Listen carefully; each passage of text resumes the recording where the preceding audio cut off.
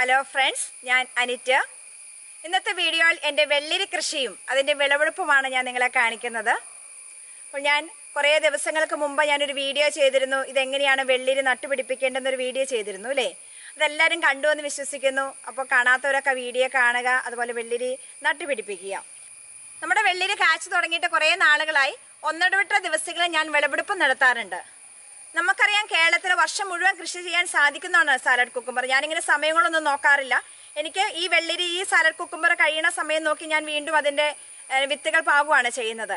അപ്പോൾ നമുക്ക് കൂടുതലായിട്ട് നമ്മൾ കൃഷി ചെയ്യുന്നത് ജനുവരി, മാർച്ച്, അതുപോലെ തന്നെ സെപ്റ്റംബർ, ഡിസംബർ എന്നീ സമയങ്ങളാണ് നമ്മൾ കൂടുതലായിട്ട് അതിൻ്റെ വിത്തുകൾ പാകുന്നത്. എങ്കിലും നമുക്ക് എല്ലാ സമയത്തും ഇത് കൃഷി ചെയ്യാനും സാധിക്കും. കണ്ടോ, ഇപ്പൊ മഴക്കാലം ജൂലൈ മാസമായി, എന്നിട്ട് പോലും ഇത് നിറച്ച വെള്ളിരി നമുക്ക് കിട്ടുന്നുണ്ട്. ഇനി ഒത്തിരി മഴ വന്നു കഴിഞ്ഞാൽ ഒരു പ്രശ്നം എന്ന് പറഞ്ഞു കഴിഞ്ഞാൽ ഇതിന്റെ ഇലകളൊക്കെ ചീഞ്ഞു തുടങ്ങും. വെള്ളം കെട്ടിക്കിടക്കുന്ന സ്ഥലങ്ങളാകുമ്പോഴേക്കും അതും ഇതിനെ ബാധിക്കും. വിത്തുകൾ പാകുമ്പോൾ നമ്മളൊരു കാര്യം ശ്രദ്ധിക്കുക, സൂഡോമോണസ് ലൈനിൽ അല്പനേരം മുക്കി വെച്ചതിന് ശേഷം വേണം പാകുവാന്. ഇനി വിത്ത് മുളച്ച് 10 ദിവസം കഴിഞ്ഞ് കഴിയുമ്പോഴേക്കും 250 ml ഗോമൂത്രം, 5 ഗ്രാം സൂഡോമോണസും കൂടി 1 ലിറ്റർ വെള്ളത്തിലേക്ക് കലർത്തുക. എന്നിട്ടങ്ങ് സ്പ്രേ ചെയ്ത് കൊടുക്കുക. അതിന്റെ ചുവട്ടിലും അതുപോലെ തന്നെ ഇലകളിലൊക്കെ കിട്ടാൻ പാകത്തിന് ആഴ്ചയിൽ ഒരിക്കൽ ഇതുപോലെ സ്പ്രേ ചെയ്ത് കൊടുക്കുക. അങ്ങനെയാണെങ്കിൽ ഒരു 30-35 ദിവസം കഴിയുമ്പോഴേക്കും നമ്മുടെ വെള്ളിരി പൂത്ത് തുടങ്ങും.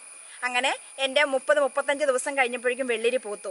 ഇതിൻ്റെ ഇടയ്ക്ക് നമുക്ക് ഇട്ട് കൊടുക്കേണ്ട കുറച്ച് വളങ്ങളുണ്ട്. ആഴ്ചയിൽ ഒരിക്കൽ നമുക്ക് ജൈവ സ്ലറി ഒഴിച്ചു കൊടുക്കുക. അതുപോലെ തന്നെ ഏതെങ്കിലും ജൈവവളവും കൂടി ആഴ്ചയിൽ ഇട്ട് കൊടുക്കുക. ചാണകപ്പൊടിയോ അതുപോലെ തന്നെ മണ്ണിര കമ്പോസ്റ്റോ ഏതെങ്കിലും കോഴിക്കാഷ്ടമോ നമ്മുടെ കയ്യിൽ വീട്ടിൽ എന്താണോ അവൈലബിൾ ആയത് അതും കൂടി ഇട്ട് കൊടുത്തോളുക.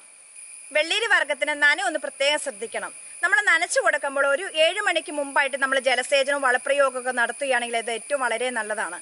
ഇനി വെള്ളം കൊടുക്കുമ്പോൾ അമിതമായ ജലസേചനം ഇതിന് കൊടുക്കരുത്.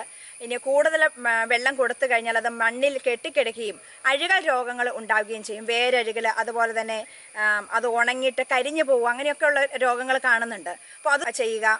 അമിതമായി ജലസേചനം നൽകാതിരിക്കുക. എന്നാൽ ജലസേചനം ആവശ്യത്തിന് വേണമെന്നാലും ജലം ചെന്നാൽ മാത്രമാണ് മൂലകങ്ങളെയൊക്കെ ഇതിനെ അബ്സോർബ് ചെയ്യാൻ സാധിക്കുള്ളൂ. നമ്മൾ വളം കൊടുത്തിട്ട് മാത്രം കാര്യമില്ല, നന്നായിട്ട് ജലസേചനം ആവശ്യമാണ്. പക്ഷെ വെള്ളം കെട്ടിക്കിടക്കരുത്. ഈ ഒരു കാര്യം പ്രത്യേകം ശ്രദ്ധിക്കുക. നമ്മുടെ വെള്ളീരിനെ ബാധിക്കുന്ന കുറച്ച് കീടങ്ങളുണ്ട്. കായീച്ച, ആമവണ്ട്, വെള്ളീച്ച, ഇതൊക്കെ വെള്ളീരി വർഗ്ഗത്തെ ആക്രമിക്കുന്ന കീടങ്ങളാണ്. ഇതിന് നമുക്ക് ചെയ്യേണ്ടത്, ആമവണ്ടിനെ നമുക്ക് പിടിച്ച് കൊന്ന് നശിപ്പിച്ച് കളയണം.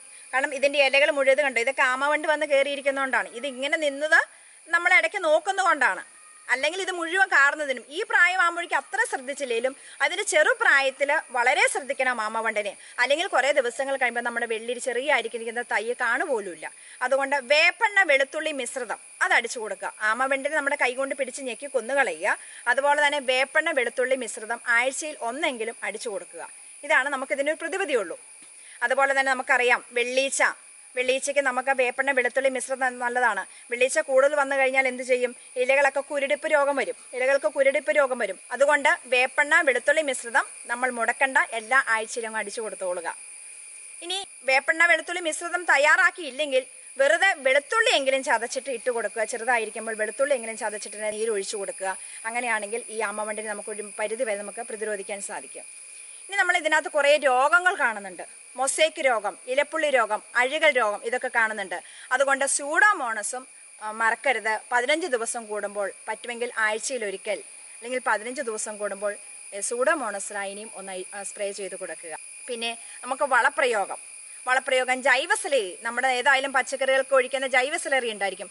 ആ ജൈവ സ്ലറി ഇതിന്റെ ചുവട്ടിലേക്കും ഒന്ന് ഒഴിച്ചു കൊടുത്തോളുക. ഞാൻ ഈ പ്രാവശ്യം ചെയ്ത മറ്റൊന്നായിരുന്നു മണ്ണിര കമ്പോസ്റ്റ്. അതിൻ്റെ ഒരു പുതിയ പരീക്ഷണമായിരുന്നു. ഞാൻ അങ്ങനെ ഇട്ട് കൊടുക്കാറില്ലായിരുന്നു വെള്ളിരിക്ക്. ഈ പ്രാവശ്യം മണ്ണിര കമ്പോസ്റ്റ് ഇട്ട് കൊടുത്തപ്പോൾ നന്നായിട്ട് വിളവ് കിട്ടുന്നതായിട്ടാണ് എനിക്ക് തോന്നുന്നത്. അപ്പം നിങ്ങൾ കൃഷി ചെയ്യുമ്പോഴും ഈ മണ്ണിര കമ്പോസ്റ്റ് ആഴ്ചയിൽ ഒന്ന് ഇട്ട് കൊടുത്തു നോക്കുക, നല്ല റിസൾട്ട് കിട്ടിക്കോളും. നമുക്കറിയാം, നമ്മുടെ വെള്ളിരി ഒരു 30-35 ദിവസം ആകുമ്പോഴേക്കും പൂവിട്ട് തുടങ്ങും. അപ്പോൾ ഉടനെ തന്നെ നമുക്ക് വിളവെടുപ്പും ആരംഭിക്കാൻ സാധിക്കും. പിന്നെ വിളവെടുക്കുമ്പോൾ ഒരു കാര്യം പ്രത്യേകം ശ്രദ്ധിക്കുക, രാവിലത്തെ സമയം തന്നെ വിളവെടുക്കുക. അതായത് ഒരു 10 മണിക്ക് മുമ്പായിട്ട് നമ്മൾ വിളവെടുപ്പ് നടത്തിയിരിക്കണം.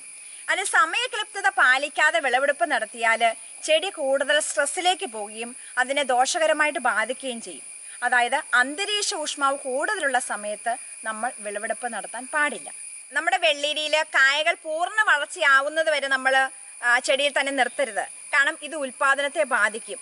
അതുപോലെ തന്നെ മുകളിലേക്കുള്ള കായ്പിടുത്തം കുറയുകയും ചെയ്യും. അതുകൊണ്ട് ഒന്നിടവിട്ട ദിവസങ്ങളിൽ നമ്മൾ വിളവെടുപ്പ് നടത്തണം. അല്ലെങ്കിൽ വിത്തിനൊക്കെ ഇടുവാണെങ്കിൽ കുഴപ്പമില്ല, അല്ലാതെ ഒന്നിടവിട്ട ദിവസങ്ങളിൽ നമ്മൾ വിളവെടുപ്പ് നടത്തുകയും ചെയ്യണം. നമ്മൾ കടകളിൽ കൊടുക്കുമ്പോൾ നമ്മൾ പറഞ്ഞു രാവിലെ തന്നെ വിളവെടുപ്പ് നടത്തണം എന്ന് പറഞ്ഞു. അത് നല്ല ഫ്രഷ് ആയിട്ട് ഇരിക്കുകയും ചെയ്യും.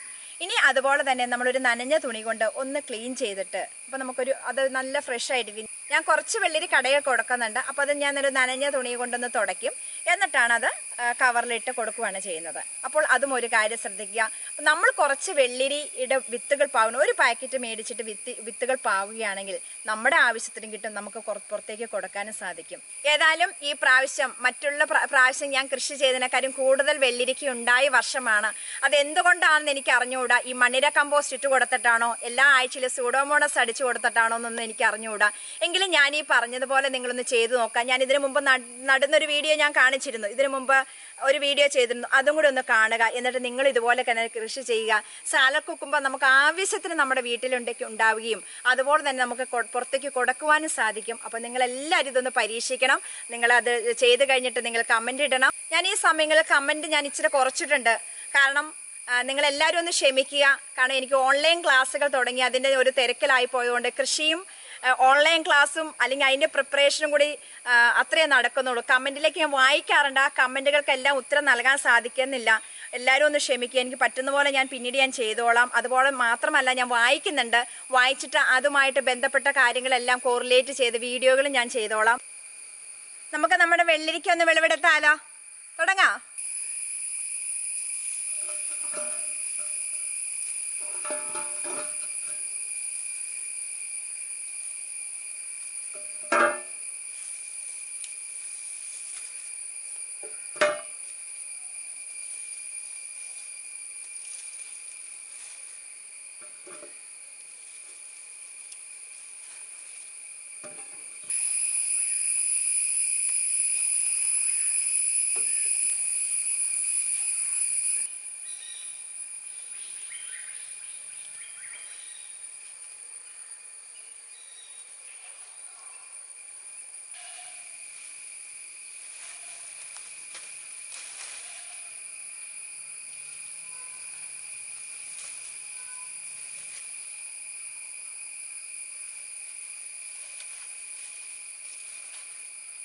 അപ്പോൾ ഇന്ന് നമ്മുടെ വെള്ളരിക്ക വിളവെടുപ്പ് കഴിഞ്ഞിട്ടുണ്ട്.